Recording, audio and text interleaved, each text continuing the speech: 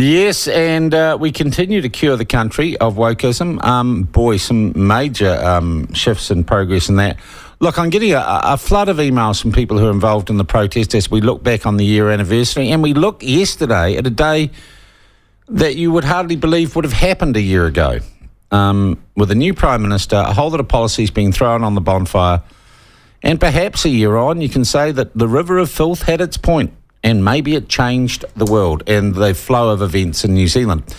This text: lost a few friends as I supported the protest, had a scroll of complaints against the government ready to roll out if I'd gone to Wellington, still banging my drum about productive New Zealand farmland being sold off to international buyers to plant pines and carry on polluting the BS scheme. Thank you for that. And look, one of the policies rolled back yesterday, we've talked already about the TVNZ-RNZ merger, the last vestiges of, and personally for me, one of the most appalling aspects of Jacinda Ardern's government, the unhealthy desire to suppress the free speech of New Zealanders and to prescribe what we could say and make speaking your mind in this country a crime. The last vestiges of that were kicked for consultation to the Law Commission, which means too hard basket. We aren't going to do it in the foreseeable future. And I saw on social media our friend from the Free Speech Union, Jonathan Ayling, saying victory. What a great thing. He joins us now. Well, Jonathan, does this mean you guys pack up your tent and you go home?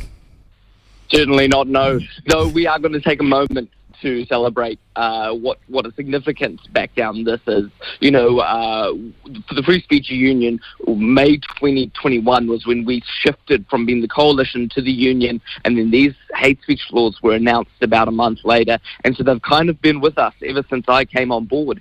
And when we first set up the campaign against them, you know, we were up against the majority government and a lot of support for these laws. And so Minister of Justice at the time, Chris Farfoy, said that they would all be through by Christmas 2021. And we managed to knock them back then. Throughout 2022, we obviously saw them back down, whittled down to... And Kerry Allen said she was going to pass them by the end of this term of government, didn't she? Whatever was left. No. I rewatched that clip recently because I thought, what were her words there? She said she would introduce them and would hope to have them passed by this term of government. So they've now been withdrawn. She did her part. They've now been withdrawn. Yeah.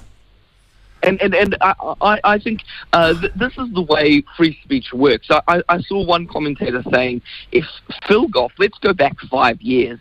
If Phil Goff had never cancelled Stefan Molyneux and Lauren Southern, the Free Speech Coalition would never have been set up. And what this commentator was saying, if the Free Speech Coalition had never been set up, it's quite possible that these hate speech laws would have gone through. And so it's interesting the way censorship ultimately is its own worst enemy. And I think there's a really ironic argument there that when censorship prevails, ultimately it's slithering its own throat. But I think what we've seen here is across the political spectrum, Kiwis stand up and stand together, really, and say, no, we don't need to be told what we're allowed to say. Hate speech they're not the solution to building more cohesion in our society. And so we're really pleased with this back down. Yeah. Jonathan, and we might think that for the moment the battle is over. And certainly it would seem to me that there has, Hipkins on these issues at least, represents a real change. But I still look, and we had a discussion yesterday with the Race Relations Commissioner, Meng Foon, and I had read through a report that had been produced by them, which once again featured the issue of disinformation and the Disinformation Project, who are still, if you like, in the background, creating a censorious attitude amongst government departments and telling people they should be wary of what other people say, even innocently, and should be reporting them for speaking freely. This doesn't mean that the battle for freedom of speech is over, does it? Well, Sean, if I've said it once, I've said it 1,000 times. The battle for free speech is not primarily fought on the steps of Parliament. And that's why we can say this is a big victory, but there's no way we're packing up and going anywhere. Because the fight for free speech has to be, first and foremost, a cultural one. And certainly you point out the Human Rights Commission, they have a lot to answer for, frankly, in the way that they refuse to acknowledge the most basic of human rights for humans, which is the freedom of conscience and freedom of expression. And Jonathan, I'd also add, and I'd invite you to listen to the interview with Meng Foon, because the report itself says we got a lot of different views, but we're not going to publish in our report any views that we just didn't disagree with. We're just going to label them racist. That's right. And what you do then is you take dialogue and you take conversation, robust and maybe, offensive conversation, but you take it off the table, and people feel like they don't have other options than to take more demonstrable forms of expression. And so that's why at the cultural level, whether it's the Commission, whether it's in our universities, whether it's in our media station, we've got a packed work schedule for the year, and this back down doesn't change any of that, because we're trying to get to the roots of where this antagonism to free speech is emerging, where in the past New Zealand has been a far more tolerant society, and I wouldn't say that was because people necessarily thought the same ways. You look across our history, there have always been difficult issues. And we haven't always done free speech well. I'm not saying that's the case either. But I'm saying while free speech has been left on the table, we've been able to navigate those differences without shrinking into echo chambers and actually, fearing that the other side is going to turn violent.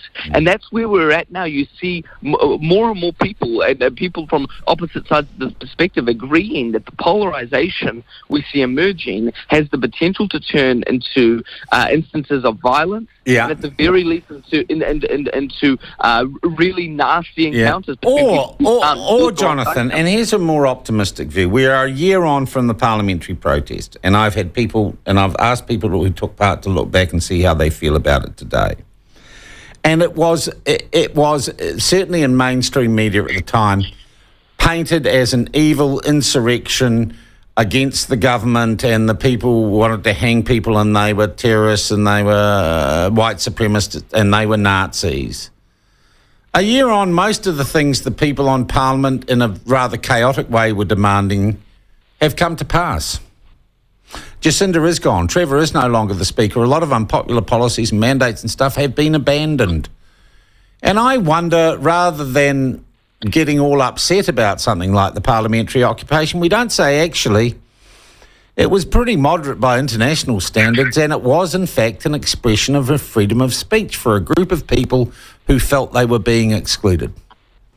Absolutely, and it shows once again good old people power. Sean, I think you were down at those protests. I never stayed there, but I went and I spoke with some people there to hear what they had to say. And you can't tell me that there wasn't a New Zealander of every stripe there. And you can disagree with how that protest ended, but there were people there with very legitimate concerns. And I don't see how this may sound like a soapbox, but elite perspectives, the lanyard-wearing class that think they can so easily dismiss the voices of everyday Kiwis, I think they learned something that day. But maybe they didn't actually. Maybe they haven't learned from it. And that's where I don't know. What you say we've seen Trevor gone, we've seen Jacinda gone, we've seen these policy changes.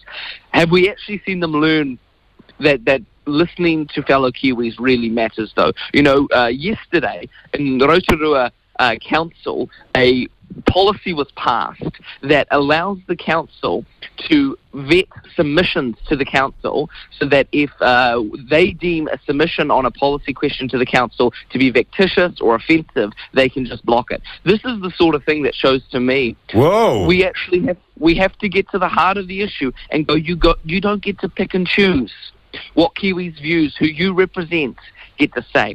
And you know what, at the end of the day, those Kiwis they may not carry the day, that's fine. They still get to have their say. And so I hear what you're saying, Sean. I think we need to look more in depth into really whether we're making progress in this space, though, or maybe it's just coming to a head, and that gives us a chance to address it. Yeah, and I know you've got a movie coming about. We're going to talk about that on the program next week. Jonathan, the movie project or the documentary project that you guys have been working on, we'll save that for another day. Could I just say? I'll give your audience just this little teaser though. There's nothing like working with the producer who at the beginning of this week had finally finished the last draft. We had dotted all the I's and crossed all the T's, and then he said, "Crap, I have to go back in there and change it again because Chris Hipkins dropped the hate speech law." So we were pleased. Oh, so you're doing some late editing just as well. We're doing it next week. We were pleased to have to change the ending of that story. Yeah, but it's not over yet, Jonathan. I congratulate you and your compadres for the work you've done on what I consider one of the most important issues of our time.